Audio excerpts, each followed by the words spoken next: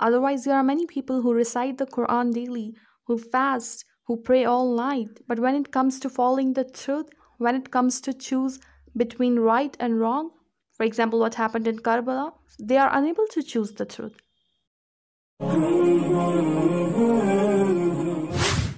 It's Surah Az-Zumar, verse number 18, and Allah says, "Who listen to speech and follow the best of it, those are the ones Allah has guided, and those are people of understanding."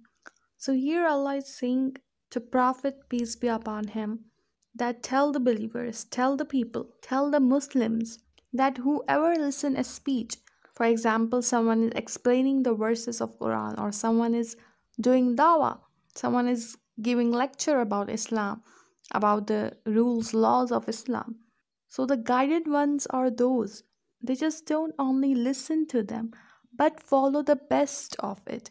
It means they analyze what the speaker is saying and only follows that part which is right and true. So what Allah wants to tell us, He's saying that I will be with the one who follow the right thing, the right path, the truth, not whatever is said by the speaker. He may be speaking about Allah and His Prophet, but it's not necessary he's speaking the truth.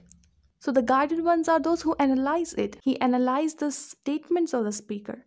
Otherwise, there are many people who recite the Quran daily, who fast, who pray all night. But when it comes to following the truth, when it comes to choose between right and wrong, for example, what happened in Karbala, they are unable to choose the truth. This is their reality. This is the reality of such people who blindly follow the speech and do not have the ability to analyze the speech, to take good from it. If you have the ability to choose right and wrong, to choose the best part from the speech, then Allah will be pleased with you. He will be happy with you. He will guide you. And you would be among the guided ones that Allah has promised. So you need to take care of it. Otherwise, you would go astray.